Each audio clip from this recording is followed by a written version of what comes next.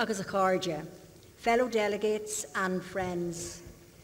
Overstretched frontline service providers, overcrowded hospital wards, corridors and emergency departments, avoidable, adverse and sometimes tragic outcomes. We read and hear news reports of all these symptoms of a health service in crisis, if not daily, then certainly on a weekly and I believe more frequent basis. The news we all await, of course, is what the Minister for Health and his department are going to do about it. But there is no news from James Reilly, just more of the stumbling from crisis to crisis, citing his little statistics ditty and buzz lines. Meanwhile, people are suffering and patients are dying unnecessarily. One eminently practical step that Minister Reilly could and should take is to again employ our smaller local hospitals in a more gainful and critical role in the overall service provision of our network of hospital sites.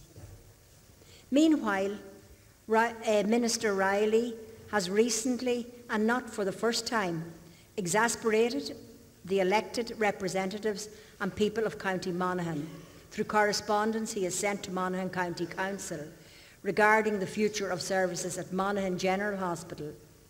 His closing two lines sum it up. Any future development of services at Monaghan General Hospital will be in the context of the new hospital groups, and as such, I cannot comment on this matter at this time. I trust that this clarifies the matter for you, concluded Minister Reilly. The one thing that this useless communication has clarified is that Minister Reilly is a buffoon and just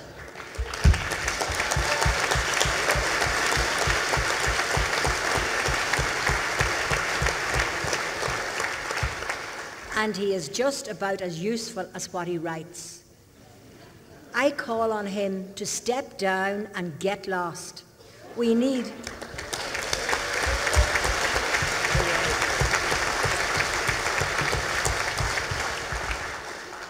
a health minister who is prepared to face the real challenges of our health services today.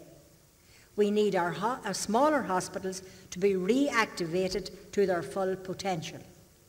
Éire Marv, Takiach the Horch, the Rún a Dóhéin at 3. I urge your support for motion number 213. Guramaigh.